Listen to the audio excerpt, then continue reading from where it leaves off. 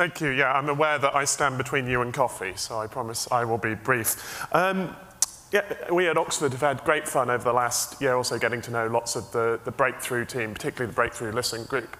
And we've had all sorts of interesting and engaging ideas. But sitting yesterday made me think about one of my predecessors at Oxford, a 17th century clergyman called John Wilkins, who was one of the first people to write seriously about space travel. He published a couple of books arguing that the moon was habitable, indeed that the moon was habited, and that therefore we should go and say hello. In the first book, he invented a universal language so that he could talk to the people on the moon. I don't know how they were supposed to learn it, but still. But he also had thoughts about how to get there. He thought you should go to the moon in a sort of chariot with an open top so that you get a great view.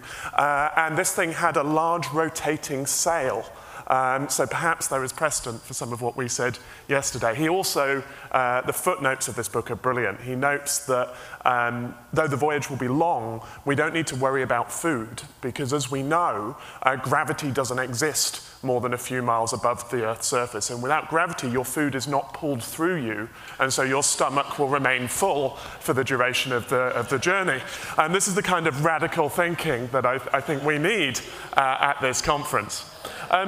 Actually, though, he was also one of the founders of the Royal Society, which, when it was established, was a vehicle for openness and science communication. The world's first scientific journal came out of that, Wilkins and his friends and their efforts to spread conversation about what they were doing. And I think that's very much the spirit of this meeting, where I've talked to philosophers and engineers and scientists and all sorts of people. And I want to just spend 2 minutes trying to put in your heads the idea that this openness, open to conversation, but also open to the world, is something that's really important for our science and our projects in particular. We're really lucky in that the stuff that we do, whether it's listening for aliens or thinking about how to build the next generation of pioneering spacecraft, are things that are inherently interesting to almost everyone on the surface of this planet. When I worked at the Adler Planetarium in Chicago, the #1 reason for visiting, well, actually, the #1 reason for visiting was that the queue for the aquarium was too long. But the #2 reason for visiting was that people wanted to talk to an astronomer. And while I love my friends in condensed matter physics or advanced genetics, that's not the same reaction for other cutting-edge fields. So we can take advantage of that. In my own work, I run the Zooniverse Citizen Science Platform, which has a couple of million people helping us classify galaxies, discover planets, and count penguins, amongst other things. But we've also seen across the sciences that openness can change the science that you do. There's a really good case study from the Kepler mission, which found so many of the planets that we're now thinking about investigating. For the first few years of its life, in its planned mission, Kepler was a traditional science mission where the data went to the science team and they exploited and published it. For its extended missions, the so-called K2 mission, the data was almost immediately open.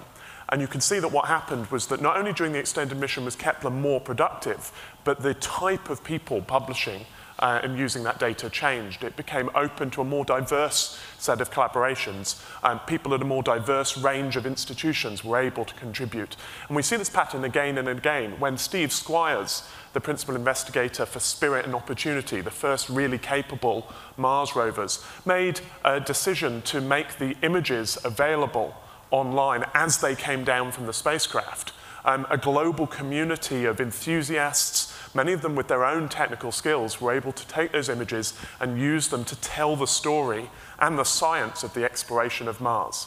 So openness can transform how we do science, but it can also change what kind of science that we're doing.